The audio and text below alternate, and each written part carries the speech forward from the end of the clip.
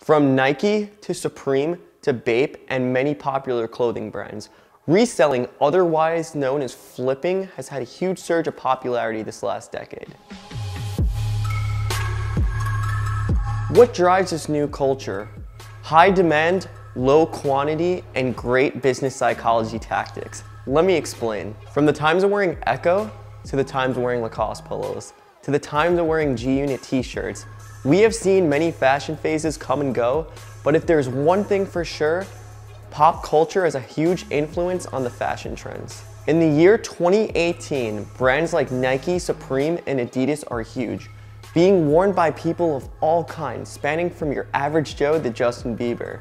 People will spend so much money on these clothes, but why? Maybe it's because Nike will only release 100 pairs of the sneakers you really wanted.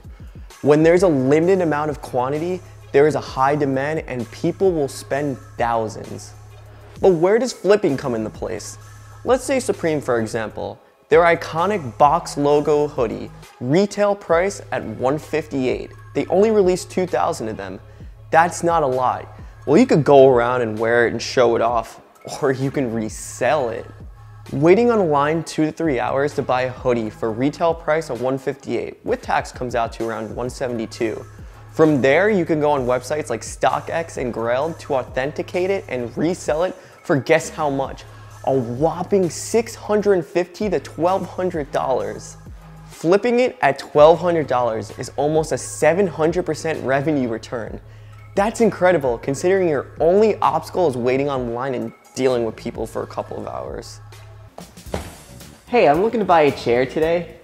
Oh, hello! You come to just the right spot. Okay. Let me show you. Look, This one, it's very nice and old and dusty and orange. Okay. And with a really great stain right there. You know, and this is all very nicely for $20. I like it. I like it. Right?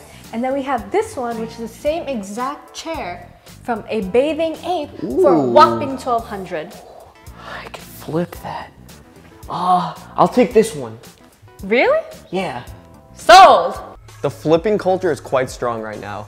With a demanding market and dedicated resellers, some people use this as their main source of income, while others point out its flaws as it being too risky and its unpredictability. No one knows how long this is going to last. What do you guys think? Is reselling clothes a practical move or pure nonsense? Comment in the section below and be sure to like, follow, and subscribe to our social media accounts. I'm Peter Chore, and thank you for watching.